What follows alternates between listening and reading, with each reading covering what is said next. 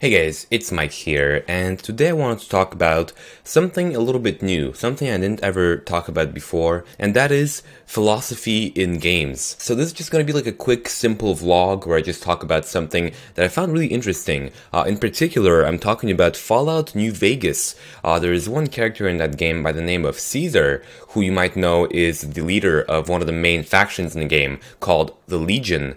And the Legion is actually known by a lot of people as being the bad faction, as in like the evil faction in Fallout New Vegas. And this whole thing obviously is a reference to the Roman Empire, Caesar being a reference to Julius Caesar, the Roman emperor, and the Legion being a reference obviously to the Roman Legion. But anyway, back to Caesar. When you talk to him, you have the option of asking him about his motivations as to why he's doing what he's doing, because the Legion does some very, very nasty, brutal things like crucifixion, enslavement, burning people. He argues that these barbaric practices are necessary to keep people in line, because this is the post-apocalyptic wasteland and people have become primitive and dangerous and the environment is very unforgiving, and therefore they have to resort to these more primitive, brutal practices. And he has a point, because the Roman Empire did that a long time ago, and the way they integrated all these different cultures into their one society is by using these very strict barbaric practices. One example of this is referenced by Caesar himself,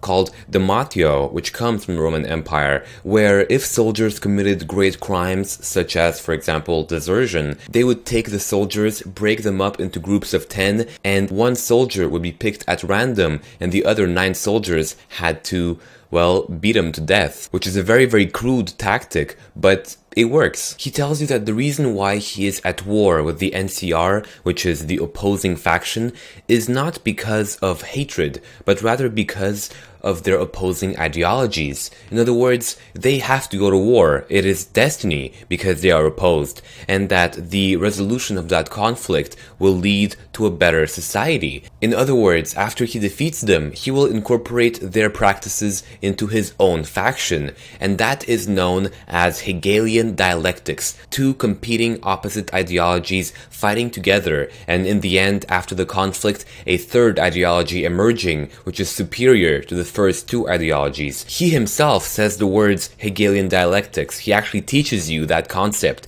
and you can see that he is very, very well read and very educated.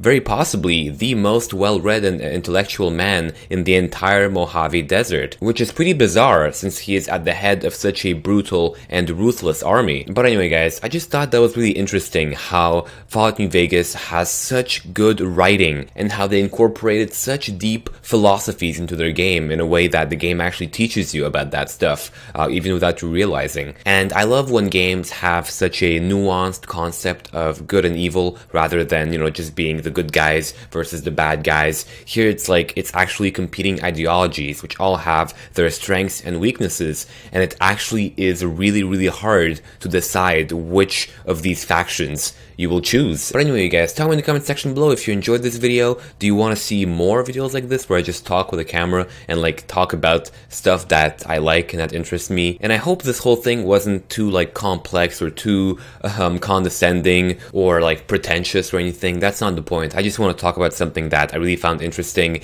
and I hope I did it in a, simple to understand kind of way. But anyway, guys, tell me what you think in the comment section below. If you enjoyed this, why not leave a like, and otherwise, I'll see you guys next time. Peace!